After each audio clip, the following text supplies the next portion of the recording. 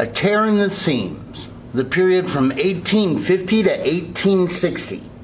And guys, this is a very critical part of American history.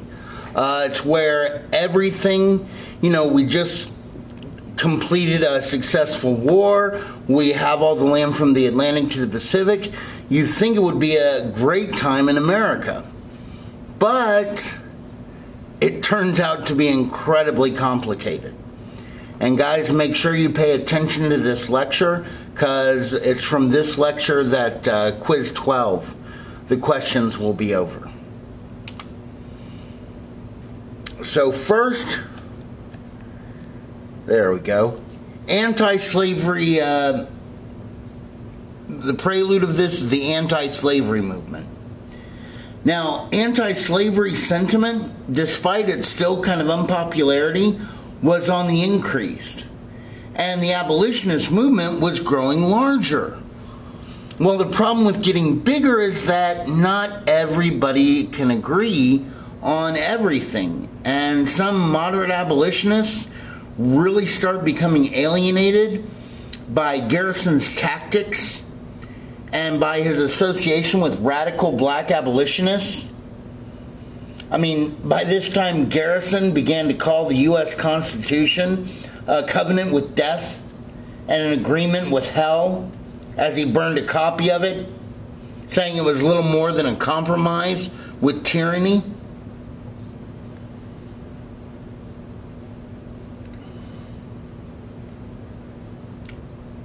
But during this time, some black abolitionists became quite prominent in the Garrison wing. You had people like Frederick Douglass, an escaped slave, who was very educated and eloquent.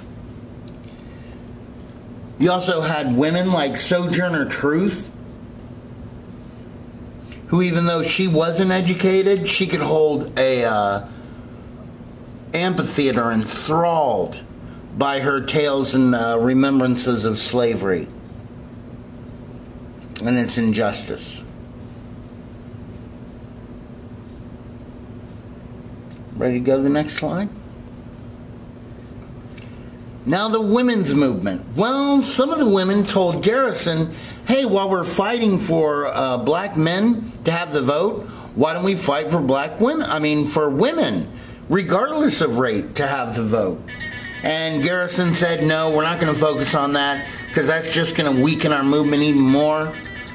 So these people split off and held the Seneca Falls Convention in 1848, where the women formulated a program for equality and political rights.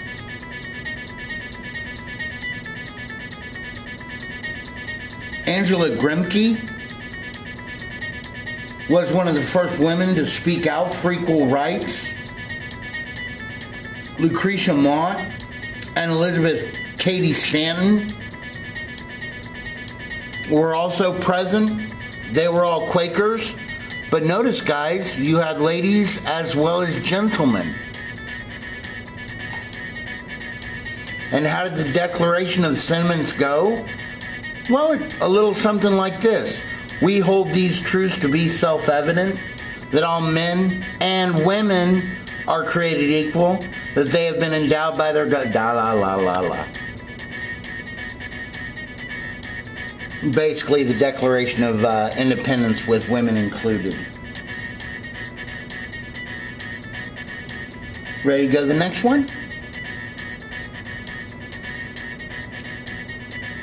So what's going to happen in the election of 1848? Well, the issues in the election of 1848, the two major parties tried to do everything they could to avoid the issue of slavery in the territory.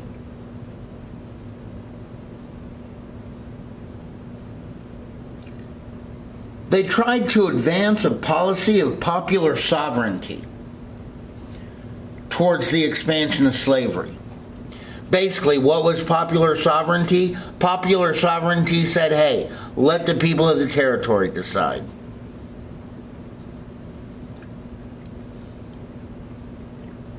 Well, one third party arose out of this called the Free Soil Party.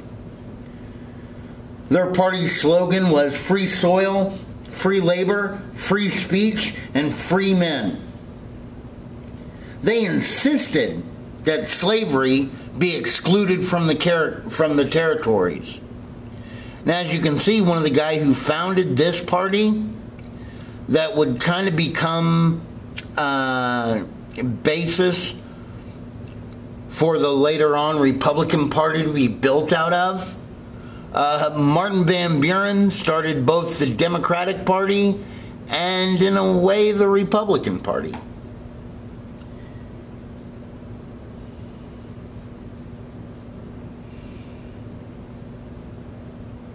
Now, guys, maybe if we had had just a little more time, level heads could have prevailed. But gold was discovered in California in 1848 at Sutter's Fort, and thousands rushed out there. Ready to go to the next slide?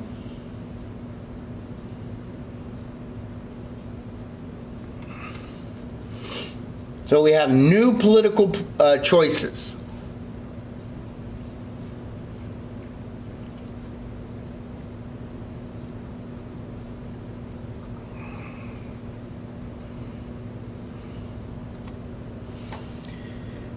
Now, guys, so many people rushed out to California that the military couldn't control it anymore. And they said, look, this place needs to have its own government, and it needs to be a state. Well, California was ready to become a state, and it wanted to bar slavery.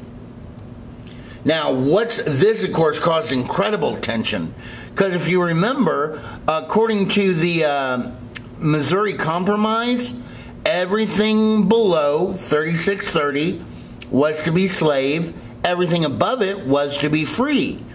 Well, if you kept extending this line, California is both on top and below it. What are we going to do? Oops. Well, Taylor, who was the president, he was a slaveholder, and many in the South thought that he wasn't going to allow it to become a free territory, because even though it was just a part, it was below the 3630 compromise line. Well, Taylor recommended, he said, okay, we're going to let it come in free, but Utah and New Mexico, both the Utah territory and the New Mexico territory, here and here, both these can decide if they want to be free or if they want to be slave. And as you can see, because of the 3630 line, New Mexico definitely would have been slave states, but Utah, which was above, now it could choose if it wanted to be a slave state. And California was going to be let in as a free state.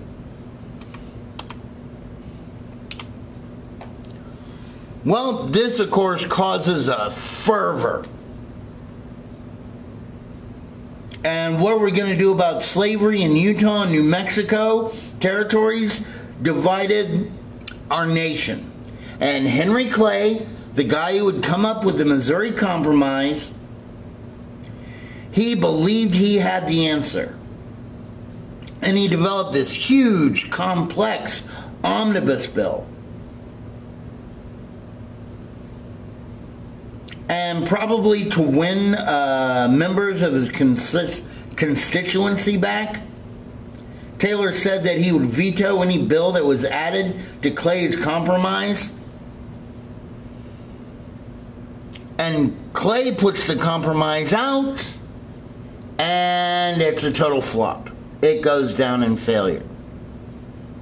That is until the little giant, Stephen Douglas, a representative from Illinois, he came in with his kind of twist on what Clay had done.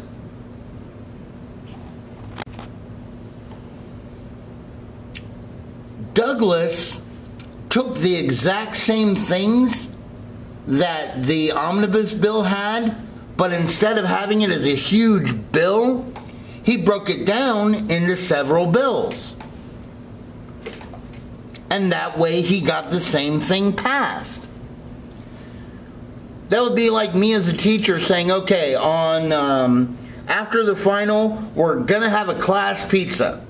And everybody here is going to have to pay for it. And the ingredients that are going to be on it are pepperoni, Italian sausage, mushrooms, green peppers, and jalapenos. And we're going to have to vote. And if y'all don't want that pie, then you're not getting anything. Well, of course, somebody in there probably wouldn't like some of those ingredients. So they'd vote against it. And it goes down as a total failure. What Stephen Douglas did is he went in there and he said, okay, we're going to have a pizza. How many of y'all want pepperoni? And a majority of the class voted for pepperoni. How many of y'all want sausage? A majority of the class would vote for sausage. How many of y'all want mushroom? Majority of the class votes for mushroom. How many of y'all want green peppers? Majority of the class votes for that. And finally, how many of y'all want jalapenos? And that barely ekes out a majority. But it's the exact same pizza pie. And that's how Stephen Douglas was able to get it passed. And what do we call the huge thing that Henry Clay had come up with? It was the Compromise of 1850. And in the Compromise of 1850, California was going to be admitted as a free state.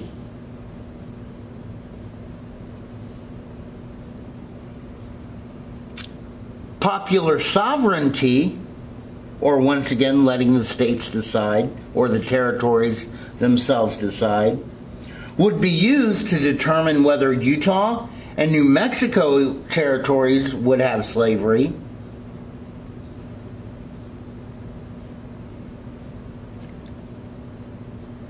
And to placate or to make happy the South, they included the fugitive slave law that basically said now bounty hunters can cross into the North and retrieve back runaway slaves.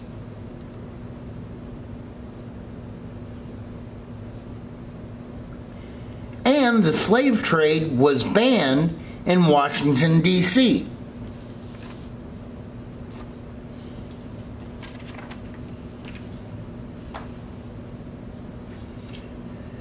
Now, guys, remember, we have compromises where you give away something, but you get something else out of it. Both sides are supposed to walk away happy. Guys, this does not happen at all.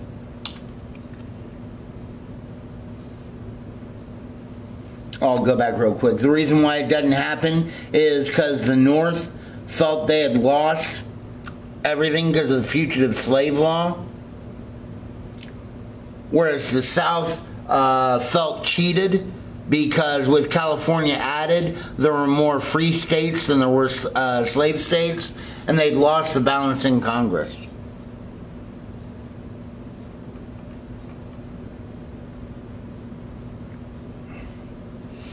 Or in the Senate. Ready to go to the next slide? Meanwhile, the Whig Party, well, it collapses.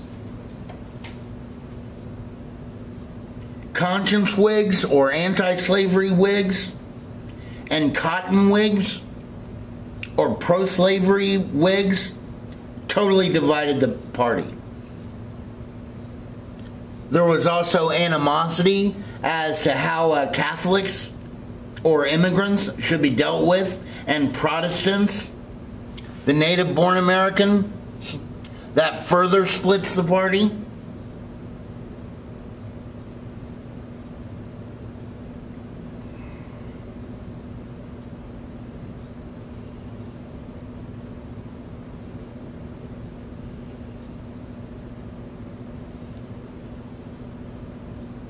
And guys, if we had had the Civil War in 1850, because of that compromise, the South might have fared a lot better. But in the North, things really start to explode during the 1850s. I mean, you have steam power, advanced interchangeable parts, the beginning of assembly lines, first developed by Isaac Stinger, and mass production, all combined to a huge expansion of the factory industry.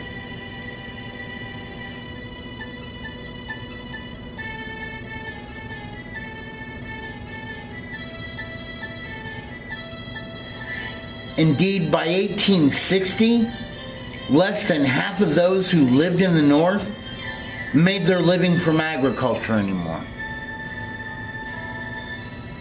They're going industrial big time.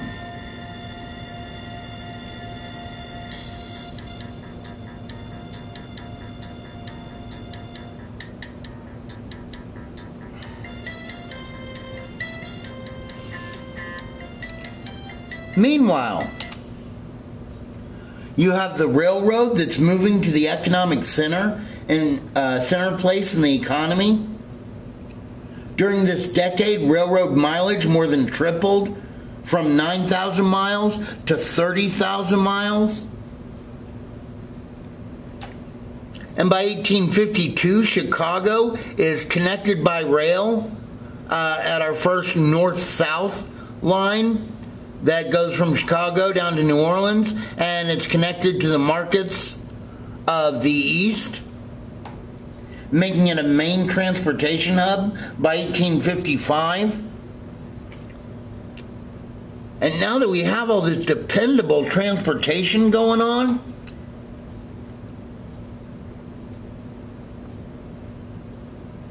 agriculture, mining, and manufacturing are all expanded.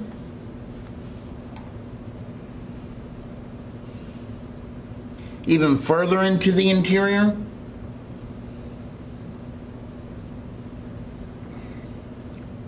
Now, don't get me wrong, there were difficulties faced, like the lack of a standard rail gauge. Remember, a gauge is the distance between the rails on the railroad. And this made it so that if ever, like if I owned a railroad line that went from Dallas to Austin, and then somebody else owned a railroad line that went from Austin to San Antonio, well, I'd want to use a different gauge than their rail line, and I might have my station on the north side of town, whereas the other rail line that went down to San Antonio would be on the other side of town. And I'd have to unload all of the freight at the northern train station, have it hauled down to the southern train station, and reloaded, which really slowed things down.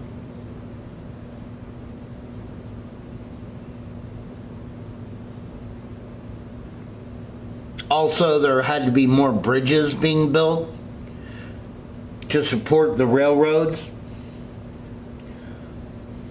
But luckily, at all levels, governments helped out to expand the railways.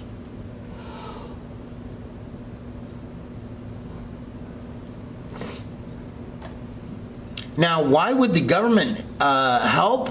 By giving these railways like land, giving them loans, maybe even money out directly? Well, guys, why do you think Plano gave all that land to Toyota to move their world headquarters here? Toyota doesn't even have to pay taxes for 7 years from when they first founded here. Not only that, but Plano in Texas promised to build them rail lines and transportation hubs. Now, why did Toyota get such a sweet deal? Well, guys, this is their world headquarters. And while Toyota may not have to pay taxes, everybody they hire do. And those people that they hire A lot of them are going to be coming in from out of state. They're going to need a place to live. So that's going to help out the apartment people. That's also going to increase the value of the homes, which means property taxes are going to go up, meaning Plano's going to be making more money. And not only that, but the people that move here, that are taking these jobs, that are getting taxed, they're going to have to buy food, they're going to have to buy gas, they want to go see movies, they want to go buy some clothes. Basically, opportunity creates opportunity. And that's why the government was helping out with the funding of the railroads.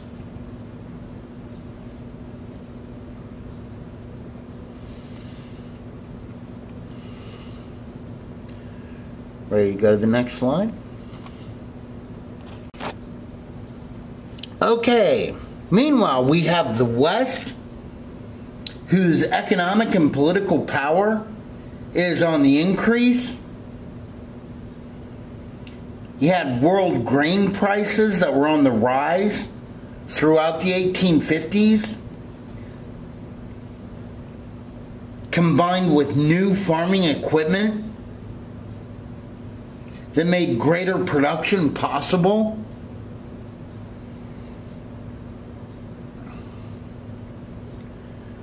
The labor force is also expanding thanks to immigration.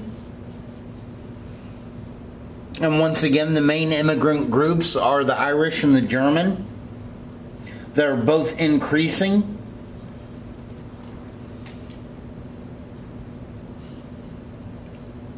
So you have the American system with the South doing the cotton, the North doing the industrial goods, and the West doing the food, are all doing great, but they all have different economies. And more, this is contributing to sectional division, where slavery seemed to loom behind every issue and debate.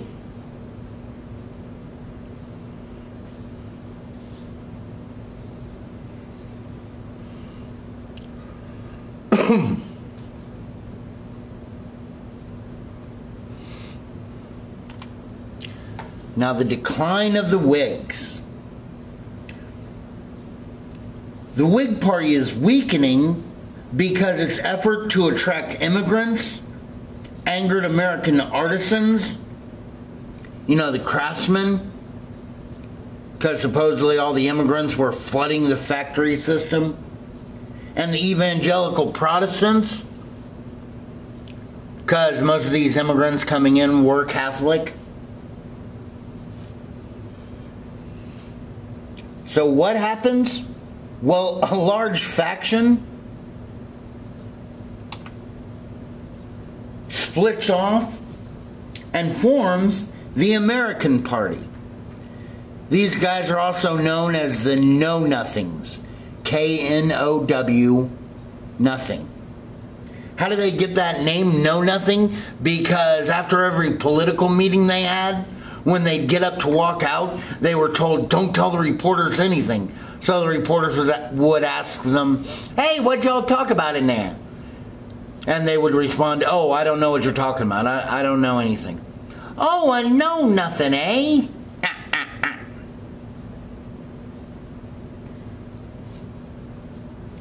Basically, they were anti-Catholic, anti-immigrant,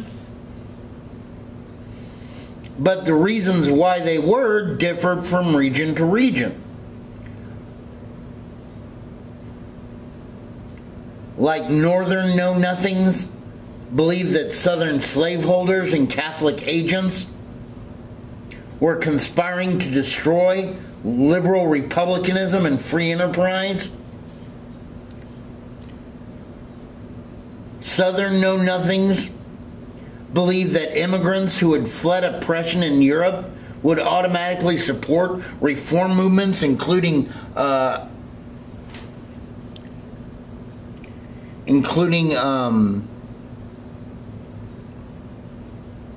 abolishment of slavery, abolitionism. Here you can see some of their propaganda. Native Americans beware of foreign influence. Here's one where it's a ship filled with poor. The Poor House from Galway. That's the Irish spelling of my name. And down here it says at the bottom, the balance of trade with Britain still against us because all their poor are coming over here. Then over here you have Irish whiskey. That's supposed to be an Irish immigrant. And lager beer. That's the German immigrant that's sneaking away with the ballot box while all the Americans are fighting amongst themselves back over here.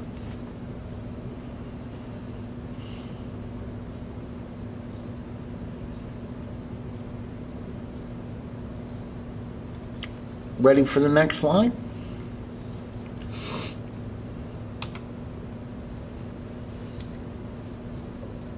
Meanwhile, during this time, you also have the publication of Uncle Tom's Cabin that really gave a new impetus to the anti-slavery movement. Harriet Beecher Stowe was the author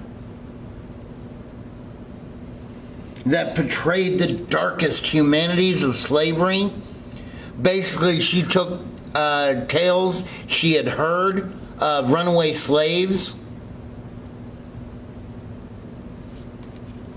and she did visit one slave state, Kentucky, but didn't really talk to any of the slaves, even though it was a powerful indictment of slavery. At first it was published in serial form in like newspapers.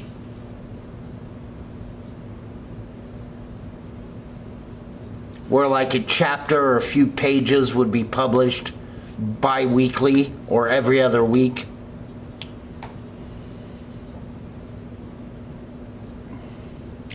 And it was published as a novel in 1852. And that first year, it only sold 3,000 copies.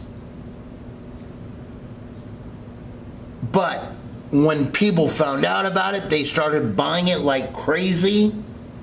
And within its first 5 years, it sold 500,000 or 500,000 copies. Just in the U.S. Because it did sell in other places in the world. Indeed, Harriet Beecher Stowe was the daughter of an abolitionist. She was very short. She was only like 4'8", and she met Abraham Lincoln, who was 6 foot. He was either 6'2" or 6'4". And when he met her in the White House and the Civil War's raging, he commented, "Hey, so you're the little lady that started this big war." Ready to go to the next slide?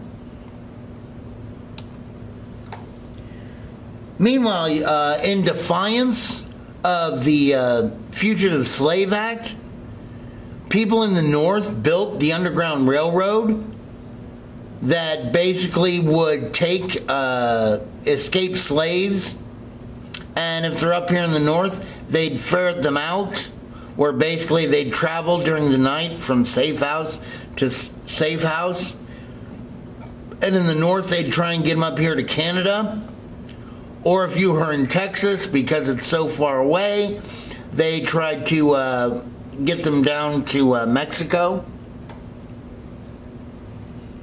And this is where we get the case of Harriet Tubman, who was born sometime in Maryland in either 1820 or 1821. We're not really sure. She was forced to work at the age of 5, but she was a very headstrong individual. And at the age of 13, she had a head injury, which caused her blackouts throughout her life. In 1844, Harriet married John Tubman, a free black man. And after the death of the plantation owner, she was going to make a break for it. She said to her husband, "Hey, come with me." He said no. So she made her way on foot to Pennsylvania, about 90 miles away. And she worked for 2 years saving some money so she could return to Maryland and get her sister and her kids. And she goes back and she knocks on the door, and who should answer it but the new Miss Tubman. Her husband had remarried. Well, regardless, she undertook many regular trips, all at the risk of her life. She was a shrewd planner that took a different route and used disguises to avoid getting caught.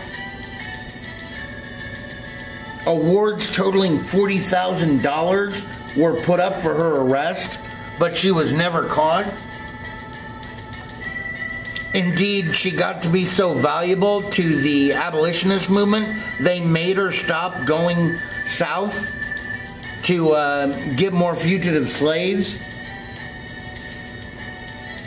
And during the Civil War, Harriet worked as a nurse and a scout for the North.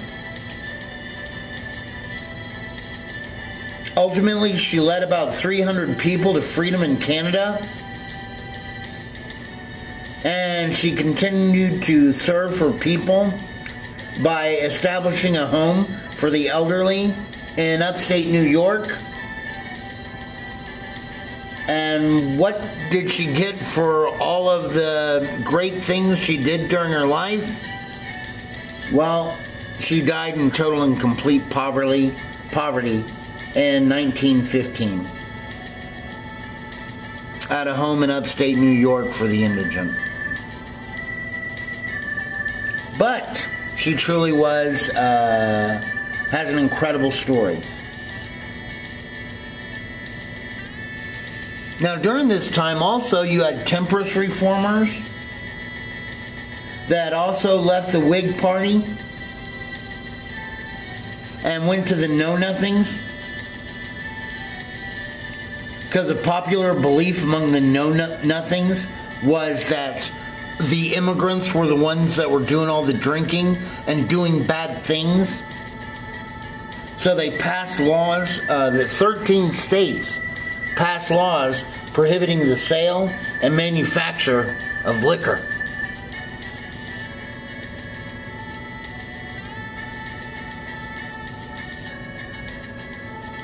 Ready to go to the next slide?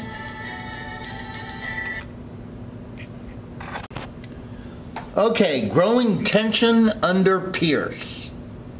Now, guys, we had the north-south route from Louisiana to Chicago, but now we wanted to build east-west route.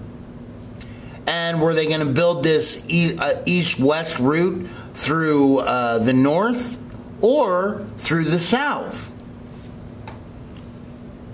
Well, a lot of people got scared because of something called the Gadsden Purchase. What was the Gadsden Purchase? Let me show you real quick. Got to go back up. Well, that's what the boundary of New Mexico and Arizona used to look like. The Gadsden Purchase is right here. It's about 29,600 square miles of land that we paid Mexico $10 million just for this land because it had the easiest routes through the mountains that would be easiest for the railroad. Now let's get back to our... Oh, going back. Get back to where we were.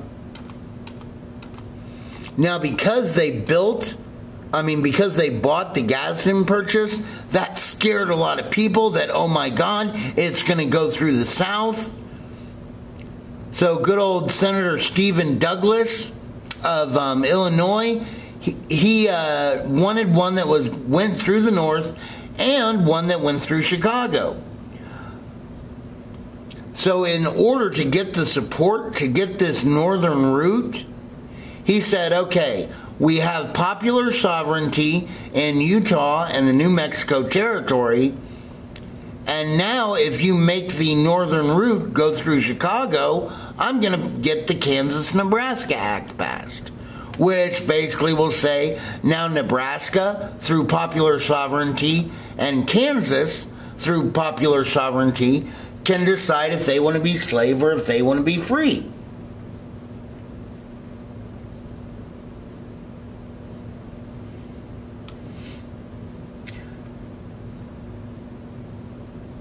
And if Kansas was a slave state and Nebraska would be a free state, then congressional balance could be maintained.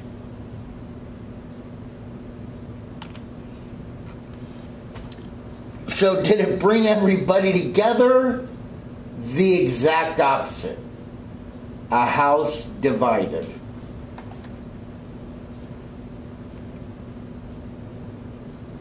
Ready for the next slide?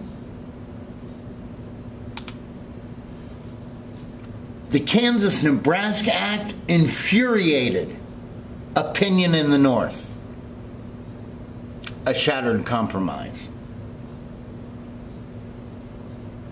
Northern coalitions to defeat it didn't succeed, but instead they coalesced to form the Republican Party.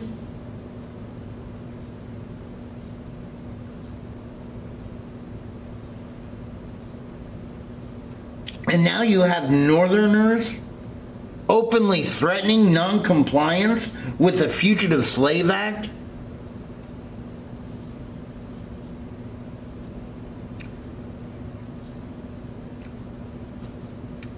Now, why was the North so sensitive about this?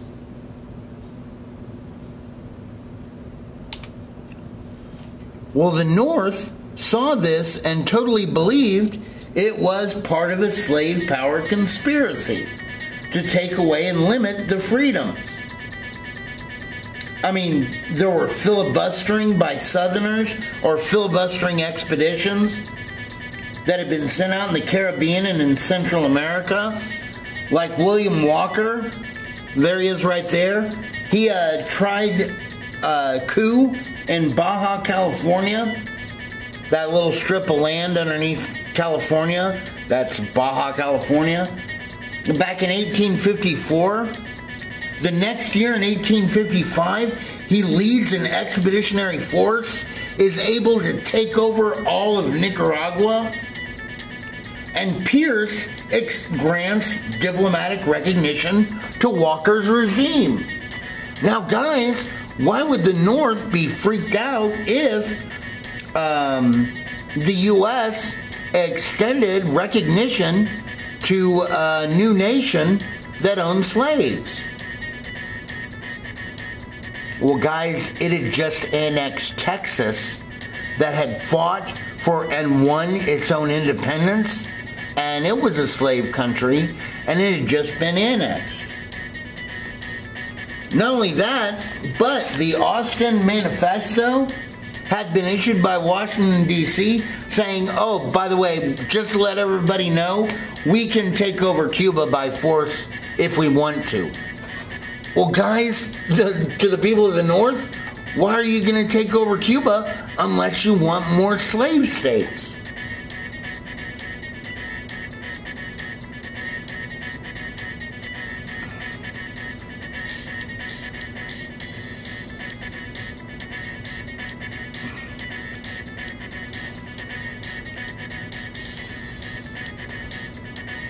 All right, ready to go to the next slide?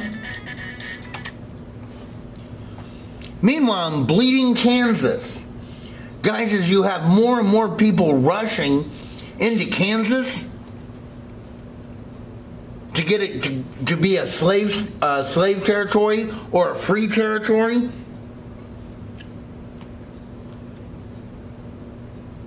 you have northern ministers like Eli Thayer, who organized the New England Immigrant Aid Society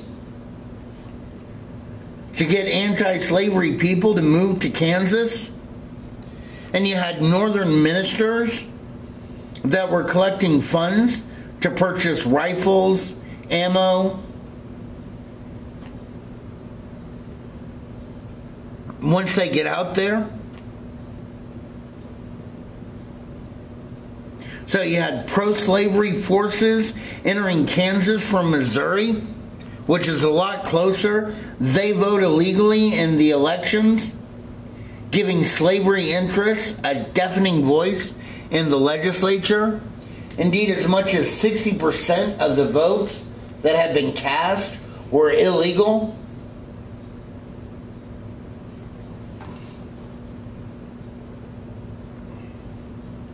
Well, if you're anti-slavery, what are you going to do? Well, you're going to go out and build your own capital. That's the free capital of the territory. The anti-slavery capital.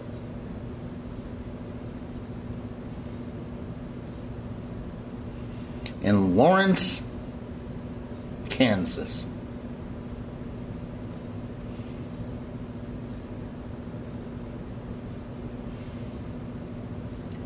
Ready for the next slide?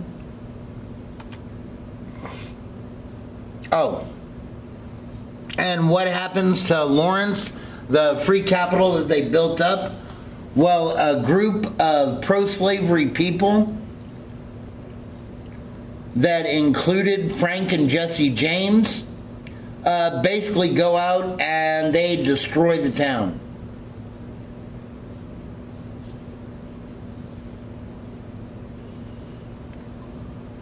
Well, not everybody is the biggest fan of this. For example, Joe Brown. Joe Brown was a guy who had gone through, I believe, 2 marriages. He'd lost like about 5 businesses. He believed that God had told him that he had to go to Kansas and make sure that it stayed a free state. Well, what does he do? He goes out with his sons and he guns down and murders 5 pro-slave. Now, he didn't murder them. His sons did. They murder 5 pro-slavery men near Pottawatomie Creek.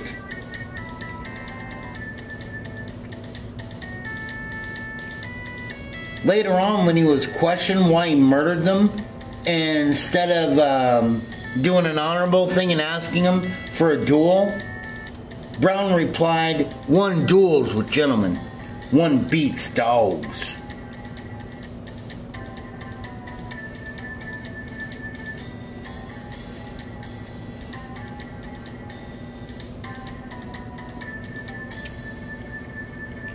And guys, this fighting and violence isn't just limited to Kansas.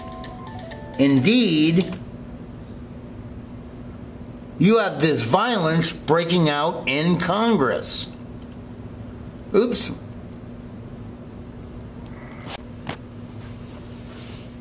Okay, like I was telling you guys, this actually breaks out to actual violence in Congress when they had a joint resolution and Senator Sumner of Massachusetts was up giving a speech where he was really hitting hard against slavery and the slave states.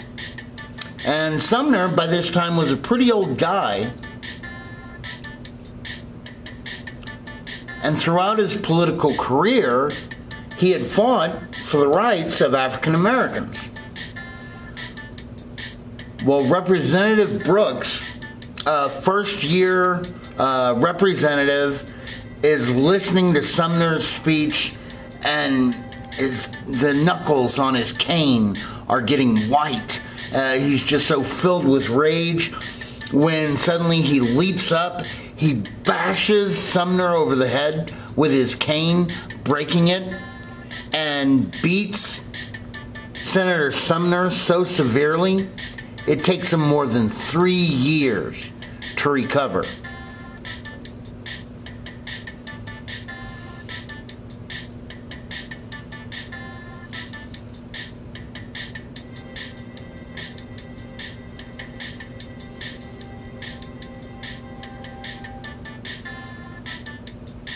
Ready for the next slide? So what are the results of this? Well, the results is both Sumner and Brooks become heroes to their sides. Like Sumner, he was promptly reelected. Brooks, he goes into his office the next day. He was from South Carolina, and he sees this long box on his desk, and the note on top of the ribbon says, "From your grateful constituents." He opens it up, and it's a solid gold cane.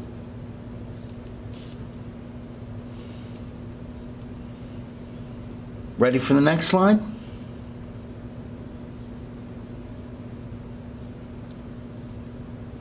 So in the election, the Republican Party, especially for a first-time go-out in 1856, did kind of well.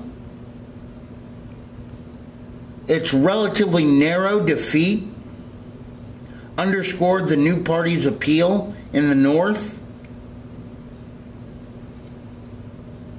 The American Party, it just totally collapsed over the issue of slavery, and many of its northern members just left and joined the Republican Party.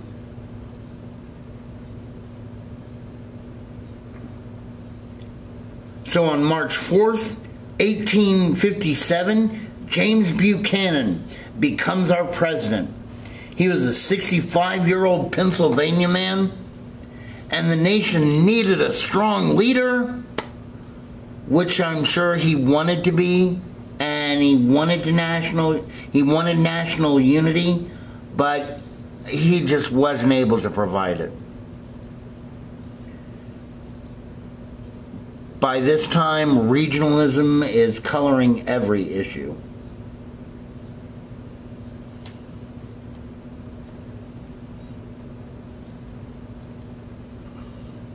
Ready to go to the next slide? All right, bringing slavery home to the North. The Dred Scott case. Now, Dred Scott was a slave who had been born in Virginia around 1800. His owner moved to St. Louis in 1830, where Scott was sold to John Emberton, a U.S. Army surgeon. And so they're in Missouri, which is a slave state, but in 1836, Emerson and Scott moved to Fort Snelling, an Army post in modern-day Minnesota. And that was a territory that had banned slavery. And in 1837, Emerson left Fort Snelling to come back near St. Louis.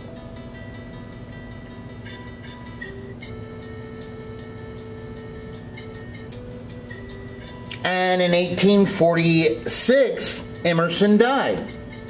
Well, Emerson's wife was going to give freedom to Scott and his wife, but his wife Harriet, but Scott said, "No, I want to take this to trial because I was held a slave in a free territory, and that shouldn't have happened." So this case goes all the way before the Supreme Court of the United States, where it was ruled that Congress had no right to limit slavery in the territories. Basically, they ruled that Dred Scott was nothing more than property. And property is property wherever you owned it. And this ruling has been considered a terrible ruling. And in America, it converted more people to the Republican Party than all the abolitionists put together.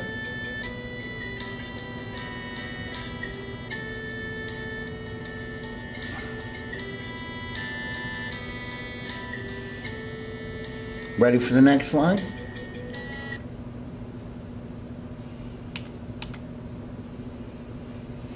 Meanwhile, out in Kansas, the pro-slavery Lecompton Constitution kept tensions high.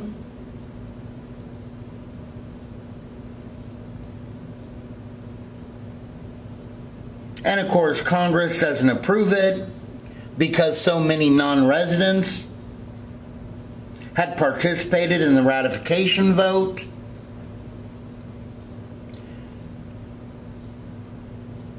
By the time a second ratification vote was ready to be taken, you had more free soilers that had been able to move all the way out there, so that was defeated.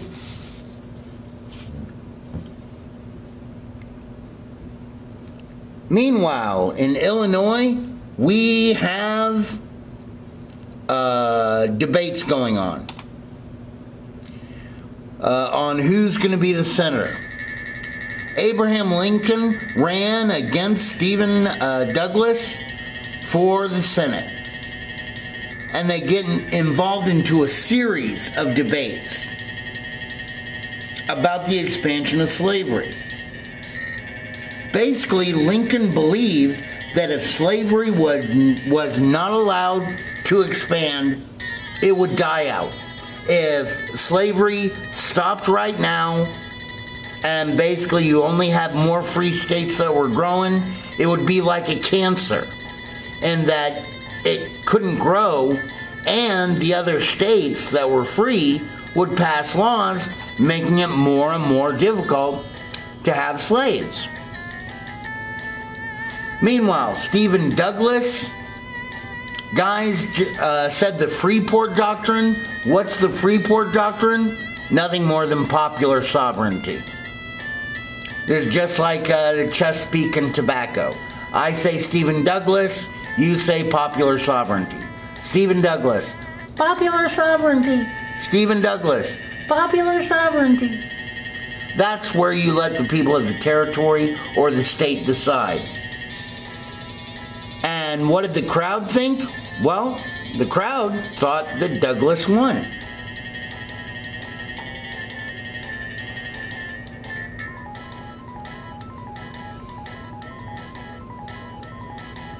Ready to go to the next slide?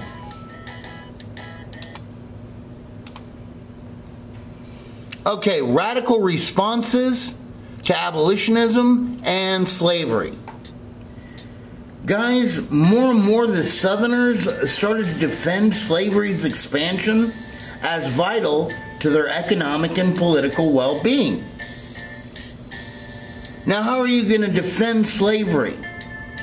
Well, they defended it by saying, hey, look, we're bringing them religion. We're teaching them about God. They'd also point out that it was biblical.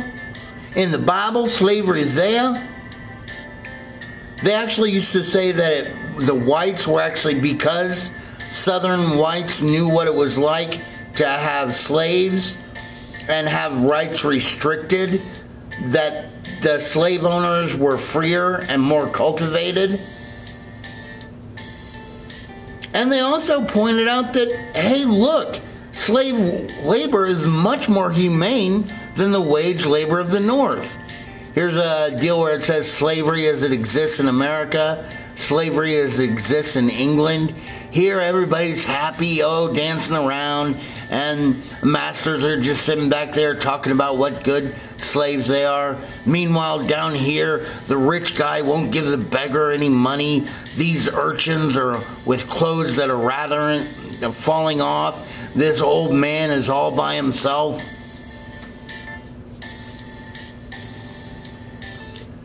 So the South is out trying to say, hey, look, we're the good guys.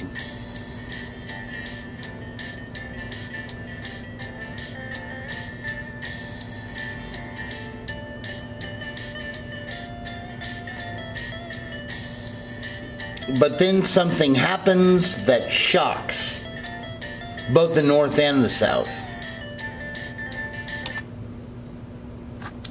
And that was John Brown's attack on Harper's Ferry. Now, John Brown, as you remember, last we talked about him. He was in Kansas, and he had killed those 5 people near Pottawatomie Creek. Well, he really felt convicted that God was telling him that he wanted John Brown to lead a slave uprising. And so he traveled to the Federal Arsenal at Harper's Ferry,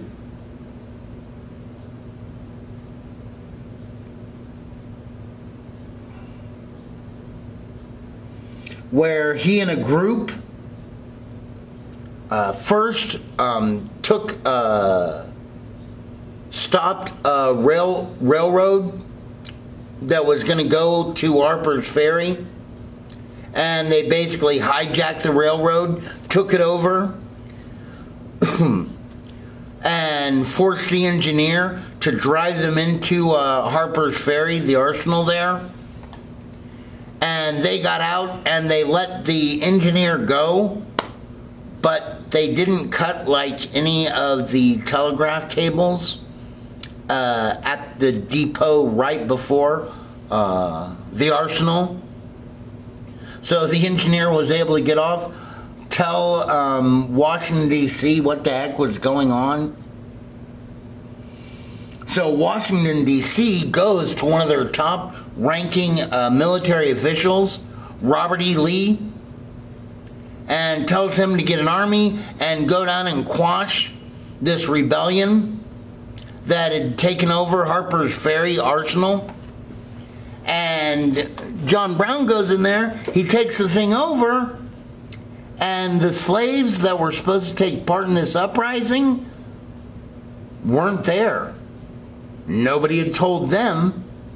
So he finds himself, in the end, kind of surrounded in this one storehouse that became known as John Brown's Fort.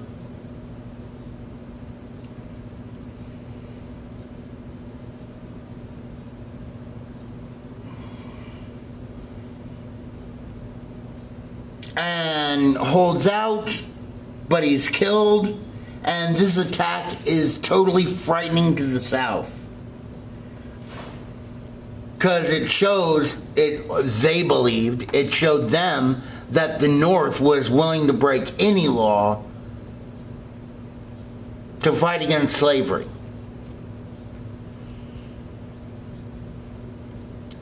Ready for the next slide? Now, this is when a book comes out called The Impending Crisis of the South by Henry Rowan Helper. Now, if this was a regular class, I'd do to you what I do with my class. I'd say, okay, 2 of my students are going to own convenience stores. One of y'all is going to use slaves. The other one is going to have to pay. And I'll say, what's minimum wage? And they might say $7.25 an hour. I say, okay, I tell you what, you have to pay $8 an hour. So, who wants to have the convenience store owned by slaves? And of course, nobody raises their hand. So usually, I'll pick somebody, and they'll say, okay. And then another student, I'll say, who wants the other convenience store where you only pay $8 an hour? Somebody will raise their hand, and I'll say, okay. I'll say, all right, guys, which of these 2 stores is the owner going to make more money? At the one where you have to pay your workers $8 an hour, or where you don't have to pay your workers anything? And most of the students in the class will raise their hand for, oh, well, we don't have to pay our workers anything. I'll say, okay. And then I'll go to the one who has slaves, and I'll say, who pays for the housing for your employees? Oh, that's right, you do. Then I'll look at the other guy who has to pay his workers $8 an hour. Who has to pay for their housing? Oh, that's right, they do. Then I go back to the other. Who pays to feed them? Oh, that's right, you do. Then I go to the $8 an hour store, and I'll say, and who pays for their food with you? He's like, hey, I pay him $8 an hour. Then I go to the other. Who pays for their health care, their dental, their electricity, their gas, their transfer? And of course, the slave owner has to pay for all that stuff. The free market, he only has to pay $8 an hour. In the impending crisis of the South, by Henry Rowan Helper. He points out with charts and statistics and everything how slavery in the South is bad. Now, guys, I wish I could say that he would say it was bad for the slaves. He doesn't really care about the slaves. Who he cared about was the poor whites. He was like, look, slavery is keeping poverty down because it's locking all that money, all that wealth into a fixed system. And basically, he said that abolishing slavery would improve economic conditions in the South and allow the plain folk to share in prosperity. And even though it was hated in the South, Northerners distributed it wisely, even though it was written by a Southern racist. And it sold more than 500 copies every day.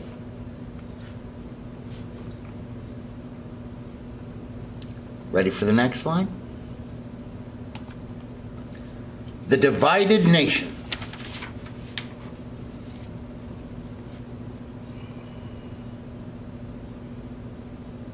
Okay, next slide. The dominance of regionalism. By the 1860s, the Democratic Party split over the issue of slavery in the territory.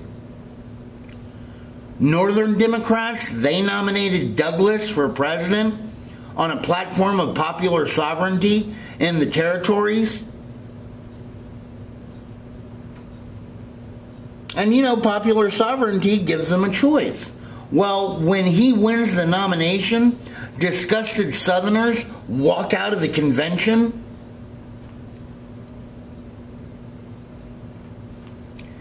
These Southern Democrats, they nominate Vice President John C. Breckinridge.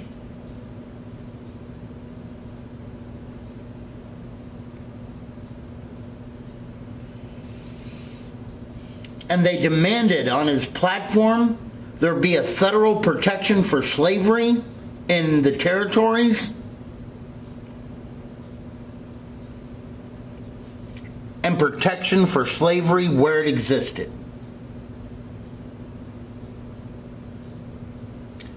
The Constitutional Party, they basically split off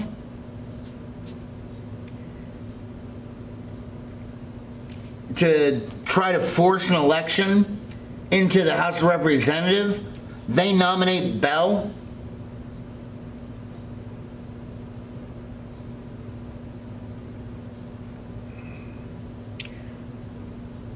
Ready for the next slide? Well, what about the Republicans? The Republicans, they nominate Abraham Lincoln, even though the candidate they wanted was William Seward, because he was a much more ardent abolitionist. However, Seward had a campaign manager, Thurlow Weed, who was a little bit tricky with the money and was seen as untrustworthy. So they went with Abraham Lincoln.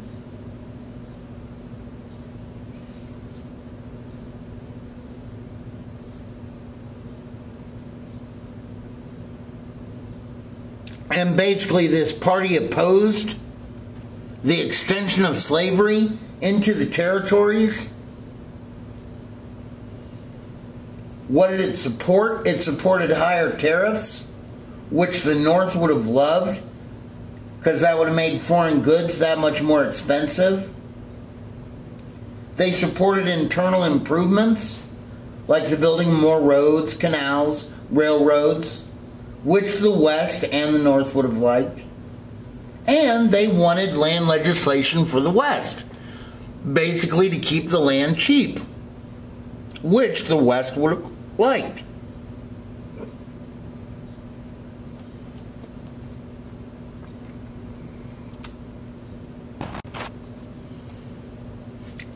And we get to the election of 1860. In this election, the Republicans really emphasized the slavery issue.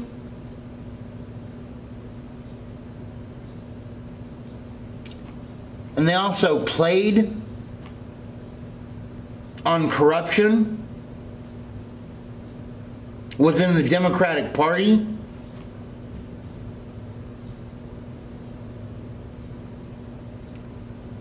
Bless his heart, Douglas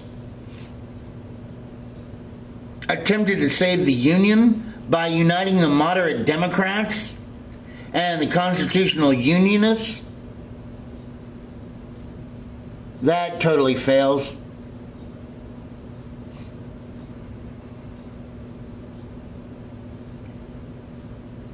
And the South totally is panicked at the prospect of a Republican victory. You start having these rumors of slave uprisings, should Lincoln win, that sweep through the South.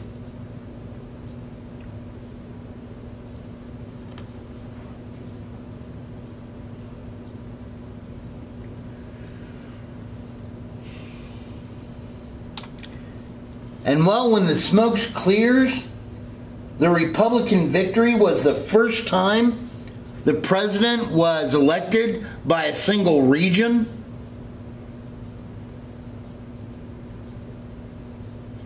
I mean, he won all the northern states, including California and Oregon, giving him 180 electoral votes, even though he only carried 40% of the popular vote. Douglas, he only wins Missouri. Bell won in Virginia, Kentucky, and Tennessee, and Texas. You can see Breckinridge swept through the Deep South in Maryland.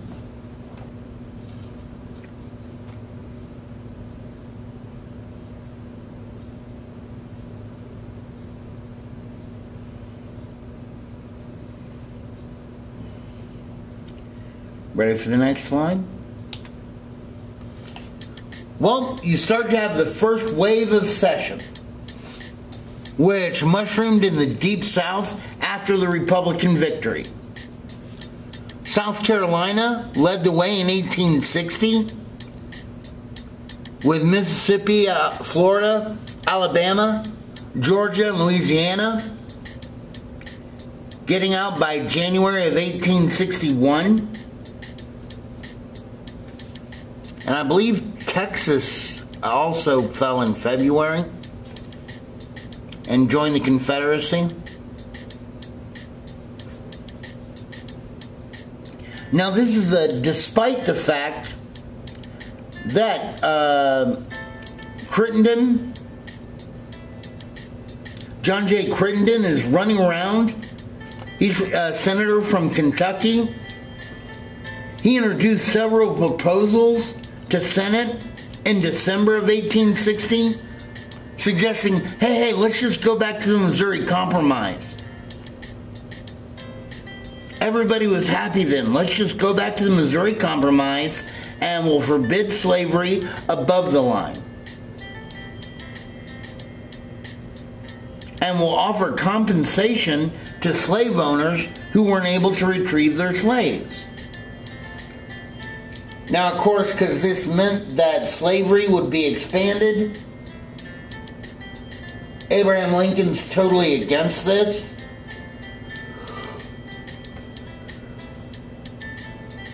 And when the Confederacy is established, they write their own constitution, where protective tariffs were passed. No, tariffs were passed, but protective tariffs were made illegal.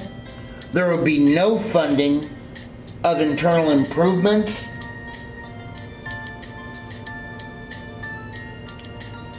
And curiously,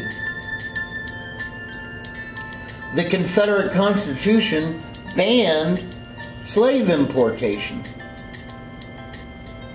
Now, why did they do that? Well, they probably did that because they wanted to get on the good side with Britain. Because if they could get Britain's support, then they'd be able to put up a real fight against the North.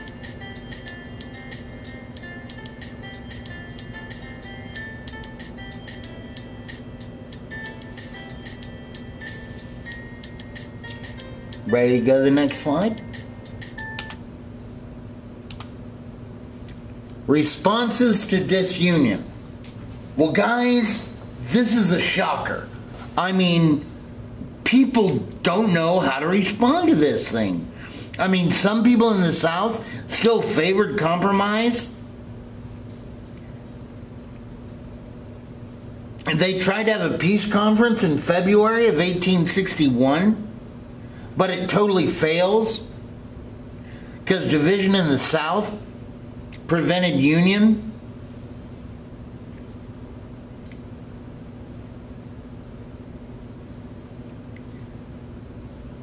Jefferson Davis became the president of the Confederacy, and he basically advised his citizens not to rock the boat.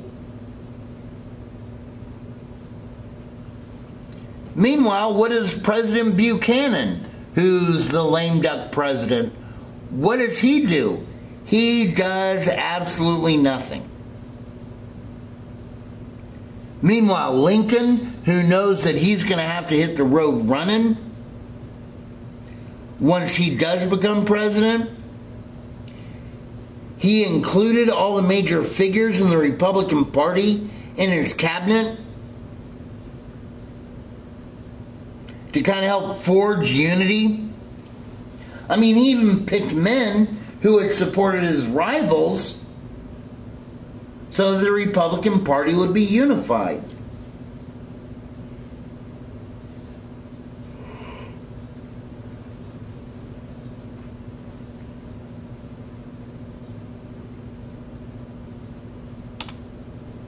The nation dissolved.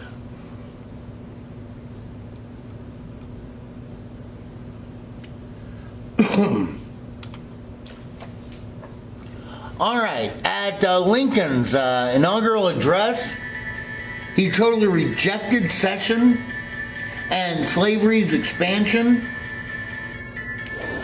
but he promised that he wasn't going to interfere with slavery where it was. Now, why did Lincoln do that? Because, guys, that's kind of like an olive branch, okay? Fights haven't really started out yet.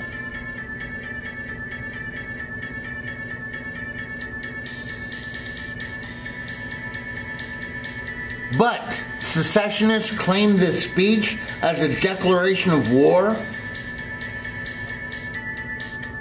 In South Carolina, all federal troops in Charleston were moved to Fort Sumner, a fort in the middle of the harbor.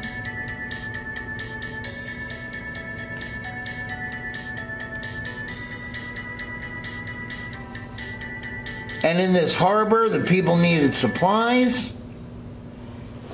But on January 3rd, 1861, shore batteries fire on the ship Star of the West that was sending supplies down, preventing it from landing.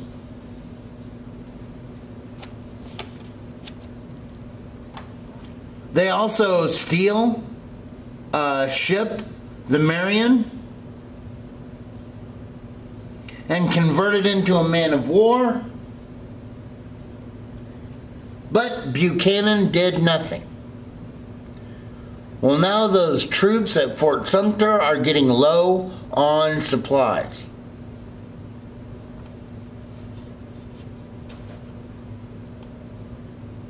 So, Lincoln takes office, and the way he deals with this tricky situation is he tells everybody, that he is going to be sending an unarmed ship convoy that's just carrying supplies, that's it, down to South Carolina.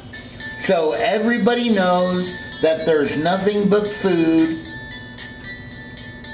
and other supplies on those ships. Well, what is South Carolina going to do? Well, they try to avoid the whole thing by, on April 12th, 1861, the Confederate States of America, General P.G.T. Beauregard, demands the fort surrender, because if the fort surrenders, then the Confederacy won't have to open on the supply ship. Well, does that work? No, because the soldiers in the garrison know that they're going to be resupplied soon.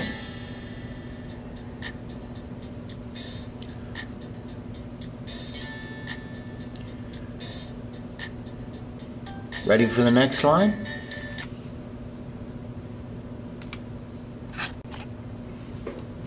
So, on the morning that the supply ship is supposed to be arriving later that day, the Confederates don't want to have to fire on the supply ships, so they open fire on the fort. And the fort lasts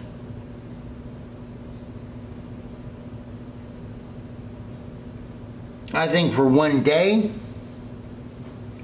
And the barrage of cannon is brutal. And they finally surrender. And on this one battle that began one of America's bloodiest wars, there were no casualties on either side.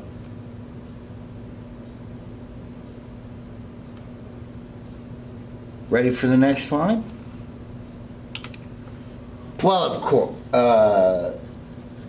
course, using tales like one guy who the flagpole cracks and half of it falls down. He climbs up and repairs the flagpole in the middle of the battle so the flag will remain flying.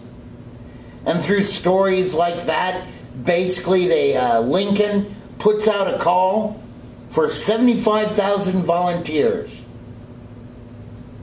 to go and fight against the Confederacy.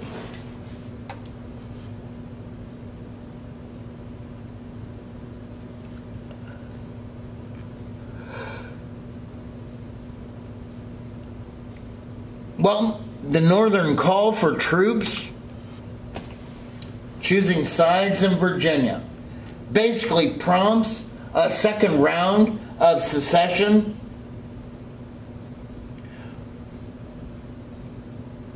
In the South, with Virginia leading the way. Now, of course, this is what Virginia used to look like, and a lot of guys over here in West Virginia that are up in the mountains that really don't have the same kind of society or cash crops that the rest of Virginia does. They cede from the rest of Virginia and they apply for statehood to the United States as West Virginia, which is accepted.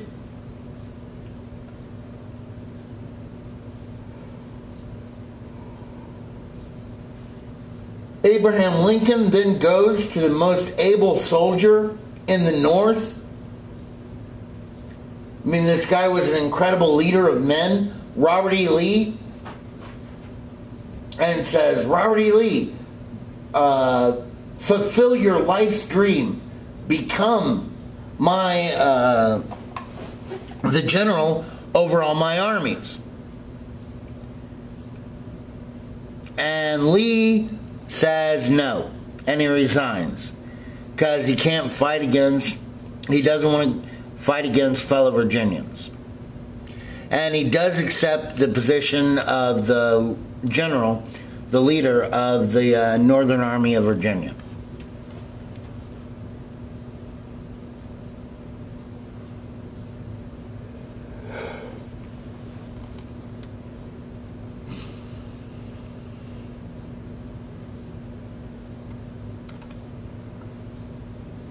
Well, after Virginia, you have Arkansas, North Carolina, Tennessee.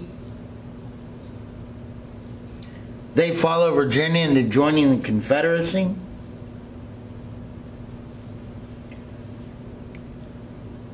But curiously, in Tennessee, Eastern Tennesseans tried to break away from the rest of Tennessee, just like West Virginia had done, but they were unable to do so.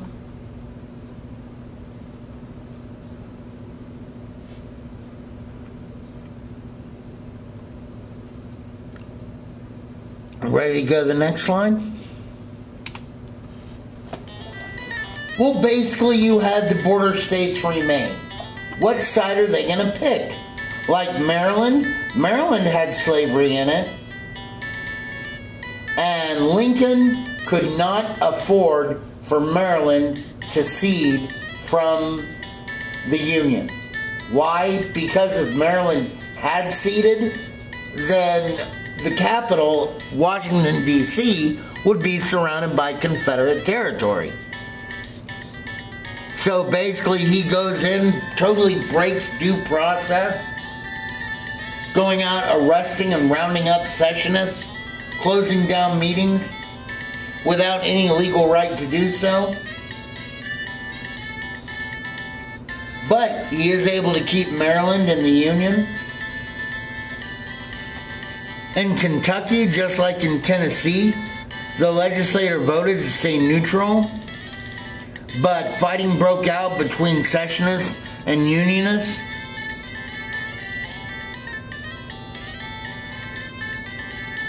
And in Missouri, even though fighting and rioting occurred, the Unionists were able to hold on to the state and keep it in the North.